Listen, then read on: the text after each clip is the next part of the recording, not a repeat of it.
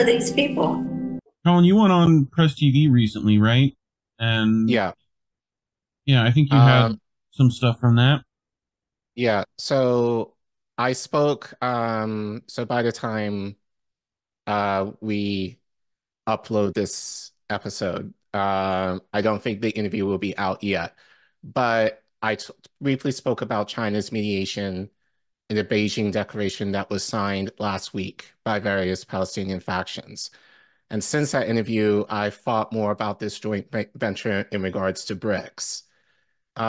In your opinion, is the liberation of Palestine possible when China, Russia, and even Iran have seemingly backed proposals for Hamas and others to unite with Fatah and the PLO?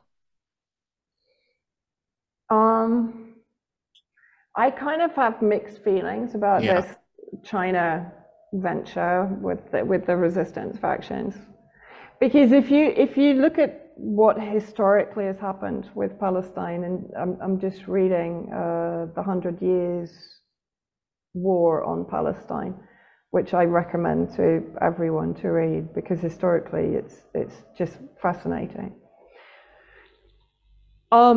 Palestine has kind of been used as a political football by almost every country involved in the cause from the beginning. And, you know, we kind of shouldn't forget really that it was the US and the Soviet Union that voted for the partitioning of Palestine back in 47, when it was partitioned by the UN. Britain actually abstained because Britain at that point had realized that actually the Zionist project wasn't such a great idea, because, you know, it was actually going to kind of take control of British Middle East interests away from the British and put it in the lap of the United States, and potentially even then the Soviet Union.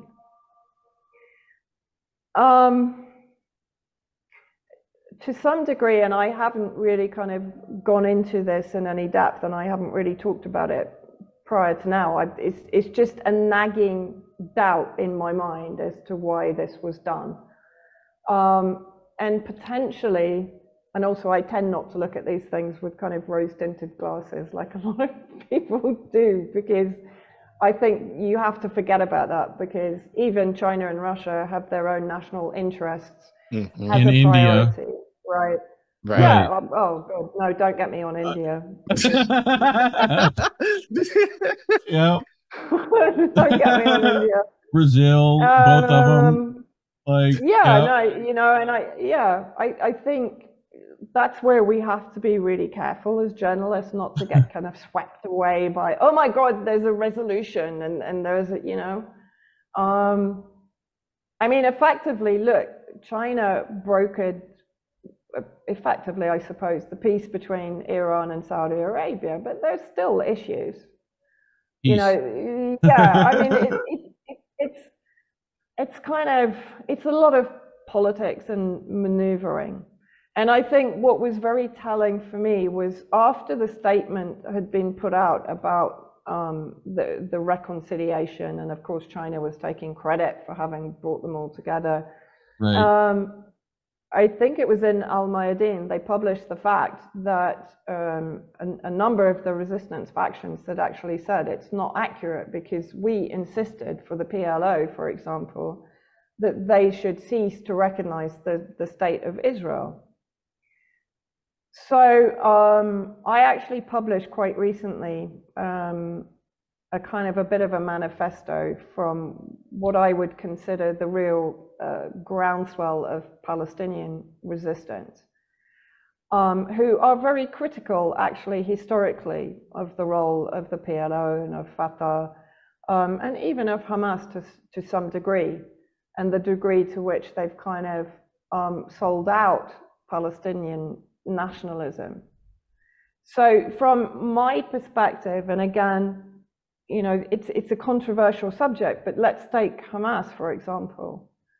Hamas are effectively Muslim Brotherhood, and Hamas were involved in the destabilization project in Syria. They were expelled from Syria as a result. Damascus had given refuge to Khalid Mashal and Ismail Haniyeh, the leaders, the political wing leaders in Hamas, until they realized that actually Hamas was betraying them.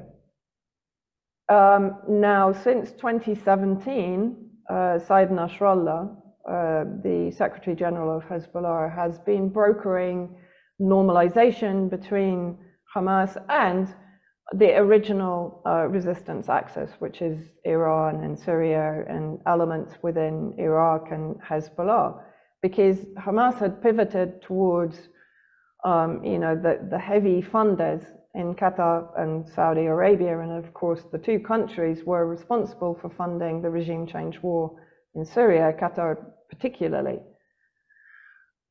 And so Fatah, we know, is just a wingman for the Zionist entity, right? I mean, Fatah is a joke for most Palestinians.